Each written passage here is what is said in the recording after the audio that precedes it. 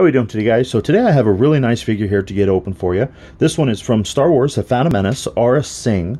You know she's very prominent in the Clone Wars cartoons, but in The Phantom Menace she only has like not even 10 seconds worth of screen time, but she is definitely in the movie, just like Quinlan Vos. So yeah, there's her scene there where she's standing in the movie. A little bit of background on the stories of Star Wars. And then here's some of the other characters that come out at the same time. I have caught a little bit of flack on this because this here is an unpunched sample. But the card does have a little bit of warpage to it, a little bit of scratches on the face of it. So, you know what?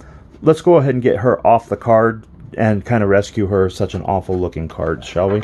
So we can go ahead and play with Aurra Singh. And now she's officially cut.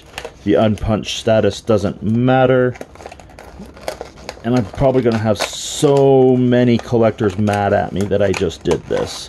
But it's my toy, not theirs. I paid the money, kinda. Technically it was a Christmas present, but even better, right?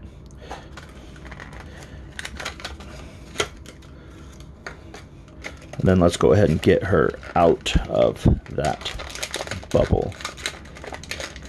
And look at some of these awesome accessories that she comes with. She rubber banded in. She is rubber banded in. See if we can't go ahead and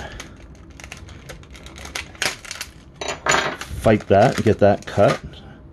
Get that off of her. Let's go ahead and get the rest of her accessories out.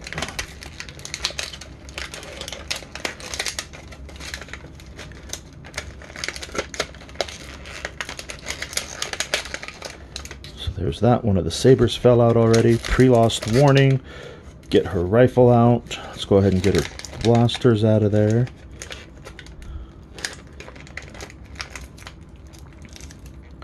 There's her blasters. And we'll just go ahead and throw that away. So let's go ahead and real quick get this plastic off this Star Wars case. Oh, that's kind of a bummer. I'll explain that when we get to it. But here is the Aurra Singh. Go ahead and see if we can't get her blasters in her holsters. I do like how she comes with holsters for her blasters, a sling for the rifle, so she can kind of technically carry all of her guns. So she does have just a ball-jointed neck. Has some pretty decent shoulder articulation as well as elbow articulation. She just has pivots on the wrists, which I don't know if she really needs rockers just because of the size of her hands and everything. You don't put rockers in there. Like I've said in other videos, you'll lose just some of that grip on there. She doesn't have any... Oh, no, but she has a mid-chest swivel, of all things. Actually, more like a higher chest swivel. But no ball joint or anything like that. And then just a standard T-crotch. Really good knee articulation.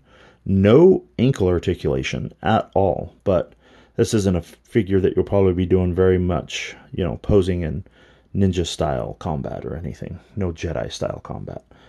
And then she does come with her rifle. Oh, maybe I'll get the rifle in her hand.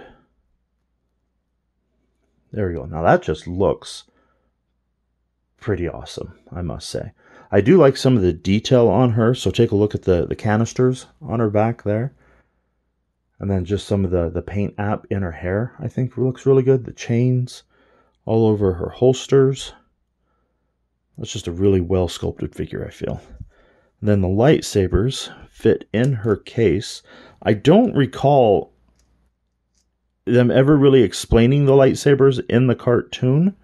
I could have missed it. And those three look like just not necessarily generic lightsabers. There's definitely an Obi-Wan and a Darth Vader hilt in there.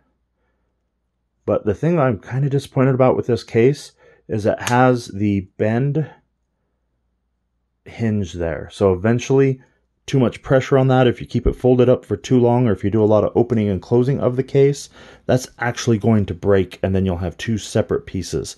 I've seen it a lot in G.I. Joe accessories. I was really kind of hoping for a hinged case on that, but you know, it does have a little bit of age to it, so not going to have a hinged case. And then I don't know how in the good heavens she's supposed to carry this, because she has those long gangly fingers. But there is the focus on the wrong part. The Aurra Sing Vintage Collection.